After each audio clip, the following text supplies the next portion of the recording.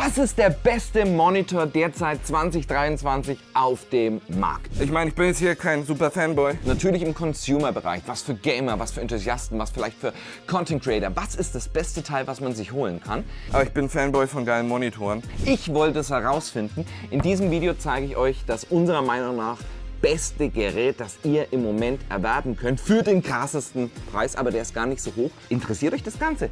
Hier ist es! Und ich zeige es euch in diesem Video. Dieses Teil hier. Heute ist ein Flex-Tag, wir flexen.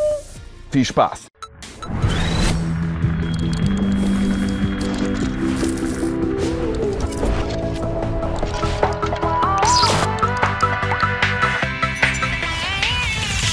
Was ist das Ding? Seht ihr das? Das da. Seht ihr das? Das ist der Corsair XENEON FLEX 45 Zoll. Was sagt uns das? 45 Zoll ist ein ganz schönes Brett. Und warum hat das Ding Griffe? Ja, denn dieses Ding, wie gesagt, heißt Flex. Das heißt, ihr könnt es biegen. Seht ihr das? Ich wollte es einfach mal live machen, dass ihr seht, das kann man biegen. Oh mein Gott, was soll das jetzt schon wieder? Für wen ist das was? Warum brauche ich einen Monitor, den ich biegen kann und geht der dann nicht kaputt? Naja, passt auf. Ich erzähle euch jetzt alles zu diesem Brettmonstergerät und stelle es erstmal wieder hinter uns, denn das ist ganz schön schwer. Achtung! Dieses Video ist nur für Leute, die da richtig Bock drauf haben. Das ist ein 21:9 45 Zoll WQHD HDR10 über 1000 Nit Peak Brightness Monitor. Nix für schwache Nerven. 240 Hertz Refresh Rate, 0,03 Millisekunden Reaktionszeit angegeben.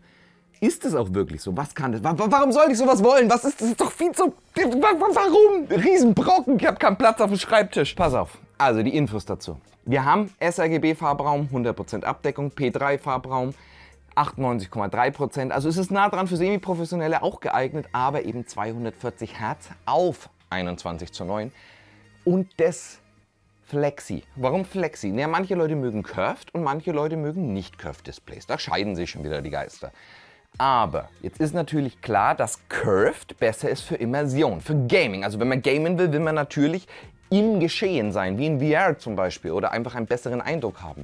Und dann kannst du das Ding einfach an deine bevorzugte Kurve anpassen. Deshalb Flex-Display, wie bei den modernen Handys und Faltdingern und so weiter. Und mega. Und wenn du jetzt arbeitest, Work, Office, Streaming, Standardarbeit, Fotobearbeitung, Videobearbeitung, dann kannst du das Ding einfach zurückfalten und kannst dann in deinem normalen Aspect Ratio arbeiten und hast alles linear. Cool, oder du kannst Mischverhältnisse basteln. Jetzt hat das Ding natürlich keinen VESA-Mount. Und das mag für einige Leute schon wieder ein bisschen ein Problem sein. Den kann man nicht so schön an die Wand montieren, denn es hat einen Standfuß. Und dieser Standfuß ist in dieser Hinsicht gut und schlecht. Natürlich schlecht für Leute, die das Ding an die Wand montieren wollen. Gut für Leute, die viel Peripherie haben wollen. Und da können wir schon mal Entwarnung geben. Denn die Peripherie, die hat's in sich. In dieser Premium-Klasse Wahnsinn. Überlegt's euch mal, was braucht ihr am Monitor? Wenn ihr so einen coolen, super tollen Monitor holen, um euer Erlebnis aufs Next Level zu kriegen, nicht nur Filme gucken, bearbeiten, Sachen richtig involviert, High-End-Nutzung. Was braucht man? 4 USB 5 Gigabit Ports. Nicht die ganz schnellsten, also wir haben ganz normale USB 3.1 5 Gigabit Ports. Reicht für die meiste Übertragung von NVMEs oder SSDs oder Peripherie, die man anstecken will, locker aus. Dann habt ihr aber noch 2 USB-C, nicht nur normale USB-C. Ihr habt einen, damit könnt ihr euer MacBook oder was auch immer laden und gleichzeitig Bild ausgeben, also nur ein Kabel, den kennen wir, aber auch einen mit Display Alt Mode. Das heißt, der Alt Mode wird von vielen Geräten genutzt, um Übertragungen nutzen zu können, wie zum Beispiel ein iPad. Manche sagen auch, die Nintendo Switch beherrscht. Das sollte man ausprobieren. Das habe ich jetzt an diesem Monitor in diesem Fall nicht ausprobiert, denn das Gerät ist geliehen. Ich darf es nicht behalten, keine Angst. Kam in einer unendlich krassen Kiste. Also, das Ding ist angekommen mit der Spedition und ich konnte es gar nicht erst wuppen. Und es hat ein Zahlenschloss gehabt, weil es ist so teuer, Premium, selten. Und dann musste ich diesen Flugzeugkoffer hier reinschleppen und das Ding irgendwie auspacken. Das hatte noch keiner vorausgepackt, voll geil. Und dann konnte ich das Ding überhaupt wuppen, denn es wiegt 50 Kilo mit dem Flightcase. Ohne Flightcase natürlich nicht. Ihr habt ja gesehen, das kann man relativ gut bewegen. Aber es ist schon echter Wummer. 45 Zoll lassen sich sehen, muss man sagen. Muss man auch erst mit Platz haben auf dem Schreibtisch. Aber auf der anderen Seite könnte man andere Monitore dafür entfernen. Ihr habt ja auch Bild in Bild, Picture Mode, Profil, ihr habt ja alles. Ne, ihr könnt ja auch Zones aufteilen und könnt dann mit diesen Zones hier zum Beispiel mit dem iPad arbeiten, da mit dem PC und so weiter und so fort. Features Features erwarte ich aber auch in dieser Preisklasse. Was für mich das Wichtigste war, funktionieren denn die Eingänge und Ausgänge? Sehr gut. Ihr habt ja hinten die 2 USB, Displayport, zweimal HDMI und noch diesen Alt-Mode. Und vorne natürlich easygoing, alles schön erreichbar. Das muss man sich auch erstmal überlegen. Die Sachen sind easy erreichbar. Das heißt, ihr könnt da jetzt hingehen und könnt Input, ein, aus, Kanalwechsel und hier habt ihr noch ein Steuerwheel für rauf, runter, links, rechts, einen Knopf. Ihr könnt damit echt lenken. Also nicht immer durch jeden Button 100 Mal pressen. Gut so, sollten alle haben. Ja, und halt Kopfhörer, um die Kopfhörer direkt anstecken zu können und USB. Also man kann alles vom Schreibtisch aus machen, wenn man das möchte. Standfuß ist stabil. Wir haben nur die Neigungsfunktion. Ihr könnt nicht das Ding hoch und runter fahren, das geht nicht. Denn der Fuß ist fix für die ganze Peripherie, die haben sie ausgelagert aus dem Flex-Display. Klar, du kannst die schlecht ins Flex-Display mit einarbeiten, die USB-Dinger und so weiter, weil man flext das Display, ja, deshalb ist es auch so dünn. Hat hinten extra so 2 Arme, die dann das Display halten, quasi wenn es gebogen wird. Sehr coole Technologie, wir sind bleeding cutting edge, aber der ist gut. Warum ist der gut? Ich habe das Ding durch alle Bildschirmtests gefahren, die für Consumer mal wichtig sind. Peak Brightness Test, Helligkeitstests, HDR-Tests. HDR wichtigste. Also hier Vorsicht, ich lege sehr viel Wert auf HDR. Weil nachdem ich richtiges HDR erlebt habe, will ich nicht mehr zurückgehen. Und die meisten Leute wissen noch nicht, wie gut HDR ist, weil sie HDR noch nie so gesehen haben mit HDR-Content. Deshalb können viele Leute damit nichts anfangen. Der Monitor ist aber was für HDR-Enthusiasten. Ne? Wir haben über 1000 Nits Peak Brightness HDR. Wir sind nichts HDR 400. Wir sind sogar besser als HDR 600. Ich habe mir das angeschaut, ich habe das Ding angesteckt, ich habe es getestet. In was habe ich es getestet? Hogwarts Legacy, Apex Legends, noch ein paar andere Spiele, Offscreen, Work, YouTube-Videos, bei Bildbetrachtungen und habe es verglichen gegen meinen InnoCN-Monitor, verlinkt hier. Und dann habe ich mir angeschaut, was kann das Ding und wie gut sieht das aus, wie gut ist das kalibriert. Dann habe ich es nachkalibriert mit dem HDR Calibration Tool von Windows. Das kann man sich im Store runterladen. Link in der Videobeschreibung, natürlich wie immer. Und habe das Ding erstmal auskalibriert, Farbtreue angeschaut. Sind da tote Pixel? Nein. Sind da andere Sachen? Nein. Sieht es scheiße aus? Nein. Ist da ein Tilt vorhanden? Ein ganz kleiner Rottint von 1–2%, den kann man zurückfahren, wie man möchte. So, jetzt bin ich durch den Test gegangen, habe alles angeschaut. Keine Bildfehler, komischen Artefakte oder irgendwelche Verzerrungen, die mir aufgefallen sind. Bis jetzt. Na, Schwarzpunkt liegt bei 0,003 im Messwert. Wir sind über 600 Lumen.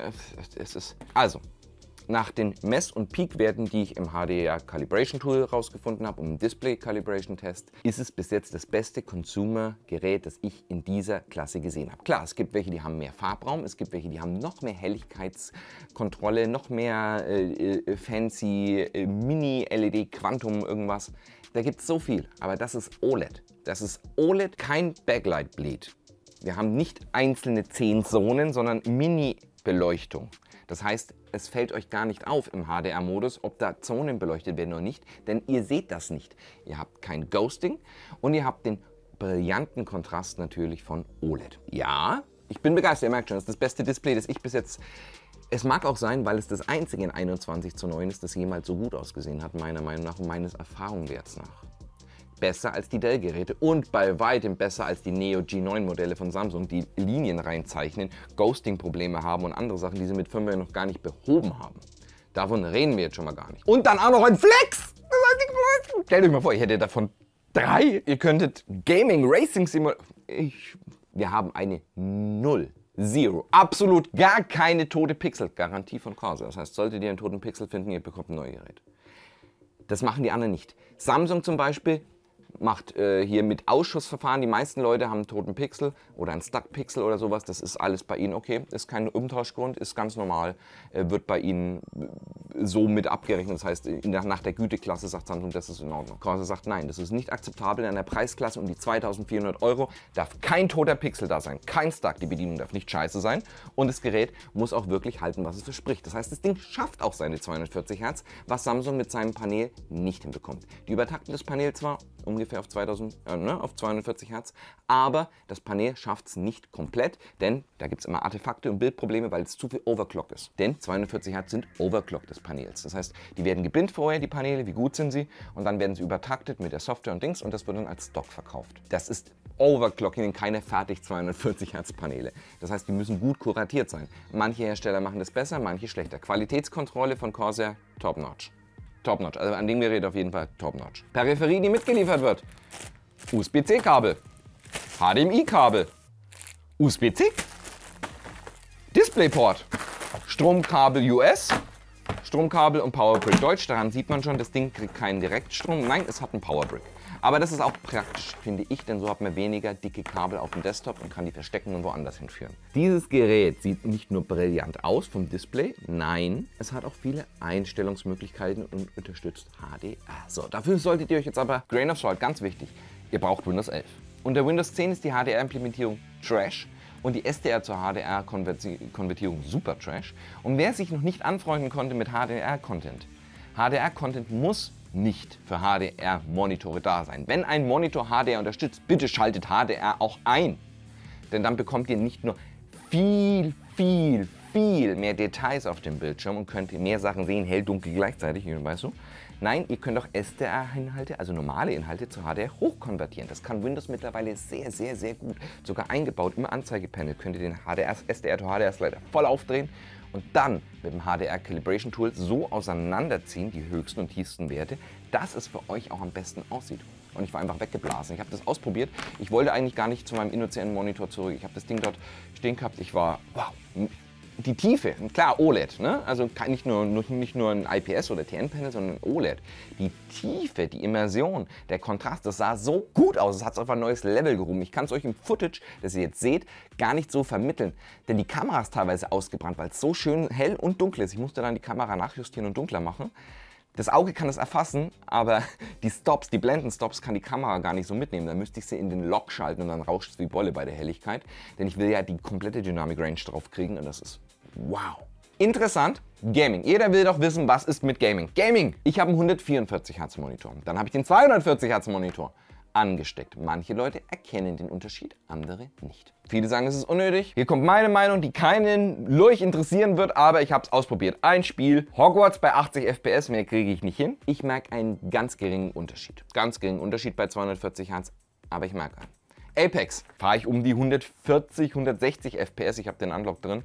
Ich merke einen Unterschied. Zwar habe ich normalerweise nur ein 140 Hz Panel, aber bei 240 Hz merke ich einen Unterschied, denn Frame Times, immer wieder Frame Times. Es gibt dieses Gefühl, dass sich ein Spiel träge anfühlt, obwohl es nicht so ist. Es ist dann, du fühlst, es ist träge, es ist nicht ganz so responsive. Und da kommen wir zu dem Punkt, die Frame Times. Großartig sind Frame Times, wenn sie funktionieren. Wenn sie nicht funktionieren, manchmal AMD, manchmal Intel, kommt immer auf die Ruckler und Zuckler an. Nvidia macht das Ganze beim Cache-Nachloading. Und es ist völlig egal, ob ihr eine 4090 Ti, eine 3090, eine 2080, eine 1070 habt.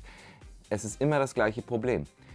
Bildschirmwiederholrate muss angepasst sein auf Frames, muss angepasst sein auf Input- und Output-Lag. Dafür gibt es Modi wie Nvidia Ultra Low Latency, Reflex und so weiter. Es gibt immer wieder Versuche, das in den Griff zu bekommen. Und wenn du ein höheres Panel hast, das mit einer besseren Refresh-Rate und niedrigeren Reaktionszeit kommt, dann spürst du das. Und ich habe das gespürt. Und ich habe noch nie so ein flüssiges Spielerlebnis gehabt. Ich mache immer diese Maus. Ich bin mit der Maus rumgefahren, ich habe geschossen, ich habe gezielt. Ihr seht ja, Shot, Treffer, Shot, Treffer, Shot, Treffer. So gut bin ich sonst nie. Einfach weil das Feeling mich nochmal beflügelt hat. Hey, jetzt bin ich nicht mehr unter meiner persönlichen Leistung, sondern das unlockt mein Potenzial. Vielleicht ist der Monitor besser als ich bin, aber mein Potenzial ist nicht mehr gecapped. Ich bin nicht mehr limitiert vom Monitor und vom Input-Lag. Also nicht mehr so, wie es vorher war. Das heißt, jetzt ist nicht mehr der Monitor der limitierende Faktor, sondern ich. Das ist irgendwie schlecht. Aber gut, das habe ich ja nicht verlangt, denn ich muss das Ding jetzt quasi morgen wieder zurückschicken. Dann bin ich wieder bei meinem alten Monitor und ist wieder der Monitor der limitierende Faktor. Das ist irgendwie traurig. Naja, falls ihr ein Hersteller von tollen 21:9 Monitoren seid, ihr wollt, dass ich das unterhalten darf, ne? Ihr könnt gerne. Fazit, lohnt sich der ganze Schnappapel? Naja, also wenn ihr 21:9 HDR haben wollt, dann gibt es schon mal nicht so viele Optionen, die gut sind. Weil ihr habt meistens nur HDR 400, das ist schlecht, HDR 600 ist okay und das Ding ist besser. Also für gute müsst ihr schon zu Dell gehen oder so. Und wenn ihr bei den Dell Alienware-Geräten seid oder beim Neo 9, seid ihr auch bei 1500, 1600 Euro. Habt aber keinen Flex. Jetzt habt ihr aber Flex und OLED und 240 Hertz. Schon geil. Andere haben vielleicht 5120 oder mehr Pixel. Aber die musst du auch erstmal betreiben können. Und ich finde bei 45 Zoll, das ist die Grenze. Die 3440 x 1440 Pixel, also WQHD, sind die Grenze. Das ist die Grenze. Weniger Pixel auf mehr Größe darf nicht, aber so ist es ein Sweet Spot. Ich sehe die Pixel nicht, ich sitze entspannt in einer entspannten Distanz vor dem Gerät und ich finde es top. Da sehe ich den nicht. Also das ist noch gut. Die Konkurrenz ist schlechter. Es tut mir leid, was Qualitätskontrolle angeht, was Peripherie-In-Out angeht, was Support angeht, vor allem Zero Dead Pixel Garantie und so weiter und was Feature-Umfang. Wir haben AMD FreeSync Premium, nicht das normale, sondern Premium. Das heißt, wenn ihr mal Framerate rauf herunter habt, der Monitor adaptiert das. Das ist gut. Das sollte eigentlich jeder haben mittlerweile, aber hat halt leider nicht jeder. Schön, dass wir Premium haben. Wir haben natürlich G-Sync und alles andere auch. Also ihr habt jede Kompatibilität, die ihr euch wünschen könnt. Der Negativ ist, ich würde vielleicht das Display nicht die ganze Zeit flexen, denn dieses Display hat Flex-Technologie. Wie so ein Samsung-Fernseher oder so. 2 Griffe an der Seite, ihr seht, 2 Griffe. Die kann man hier so reinklappen und rausfahren. Aber es knarzt, wenn man es flext. Passt auf. Hört ihr das? Ich würde das vielleicht nicht jeden Tag, den ganzen Tag machen. Und ich würde das vielleicht auch nicht immer häufig machen. Denn wer weiß, ob das Ganze so stabil ist oder ewig hält. Klar, Flex-Technologie ist geil, die ist aber relativ neu. Hat das Ding hier einen Kratzer? Nein, das ist noch Folie, die kann man noch abziehen. Aber das mache ich nicht, weil das ist ja nicht mein Gerät. Ich muss es ja zurückgeben. Ah! Und wenn ihr das Ding wall-mounten wollt, müsst ihr ein Custom ISO-Rail bauen. Ihr müsst also eine Custom-Halterung hier bauen, um das Ding mounten zu können. Denn das hier könnt ihr nicht abmachen. Ihr könnt nur den Basefuß hier unten abschrauben. Und dann kann das vielleicht unpraktisch sein. Und man kann es nur so tilten. Klar kann man es nur so tilten, weil du hast die Peripherie hinten, die braucht auch einen Ausgang. Das ist eben der Negativpunkt, wenn man so krasse Technologie hat. Ihr könnt sie hinten locken, dass es nicht geklaut wird, aber wer wird denn das Ding bitte klauen? Und ihr könnt den Weser-Mount auch abmachen. Also hier hinten ist eine Weser-Schraube dran. Also ihr könnt theoretisch das Ding abmachen und custom verkabeln. Ihr könntet dieses ganze Panel abbauen und könnt es dann custom machen, aber das ist dann wieder eine Sache, da habt ihr wahrscheinlich keine Garantie. Das Ding ist krass. Es ist der krasseste Monitor, den ich jemals in der Hand hatte. Und das Ding ist auch der krasseste Monitor, den ich so jemals gesehen habe. Die Curve könnt ihr euch einstellen, wie ihr wollt. Der Preis ist happig, klar, aber es ist bei allen Monitoren dieser Größe, Preisklasse, Qualitätsklasse, Premiumklasse so. Ich meine FreeSync Premium. Und nicht nur endlich FreeSync Premium für hohe Display-Rates und so weiter, sondern auch hohe Refresh-Raten, keine toten Pixel. Flexi-Bexi, also man sollte das Ding wahrscheinlich hier nicht so wobbeln, wie ich es wobble, aber das könnt ihr. Wie lange das hält, werden wir herausfinden. Garantie und Support sind da eigentlich relativ gut hinterher. Ich meine, allein bei der Qualitätskontrolle von Zero Dead Pixel sollte auch was drin sein. Ihr seid im Ultra-Premium-Consumer-Bereich. Mir fällt sonst nichts ein, außer dass ich das Ding gerne behalten würde. Ich weiß gar nicht, wie oft ich das gesagt habe, dass ich das Ding gerne behalten würde. Also vielleicht gibt es ja irgendwie eine Möglichkeit, dass ich irgendwann mal so ein Ding behalten kann, weil kaufen kann ich das nicht. Also nicht von dem Gehalt, das ich mir auszahle, das mir so als kleiner YouTuber verdient. Ist das was für euch? Ich habe ja gesagt, wenn es denn so ein Szenario gibt, dass ihr sagt, ihr braucht gute Qualität und ihr wisst, ihr wollt gute Qualität und ihr wisst, warum ihr gute Qualität wollt, ne? Ihr macht das Ganze ja für eure Augen. Und jetzt kommt der unlustige Teil. Ich muss das Ding wirklich, schaut es euch an. Also ich muss hier Platz machen. Mein Studio ist jetzt nicht so riesig, dass ich das alles, schaut euch diesen Karton und diesen Flight Case an. Alles ziemlich vollgestellt und jetzt muss ich hier auch wieder aufräumen und alles original verpacken und es muss so aussehen, als hätte ich nicht hier alles zerlegt und zerfusselt. Corsair, ihr habt nichts gesehen. Alles cool. Keine Ahnung, wer das als nächstes reviewt, ist mir egal. Vielleicht ich auf Dauer nochmal? Ja, es ist ja gut. Ich pack's jetzt zusammen und ich hoffe, ihr geht raus aus diesem Video und rein ins nächste Video. Wenn ihr das Beste auf dem Markt haben wollt, was ich denke, dass im Moment das Beste auf dem Markt ist, holt euch das Ding. Wenn er nicht auf 21:9 steht, dann müsst ihr alle ein anderes Gerät suchen. Also ich finde, das ist der Hit. Das ist der absolute Brecher. Wir sehen uns.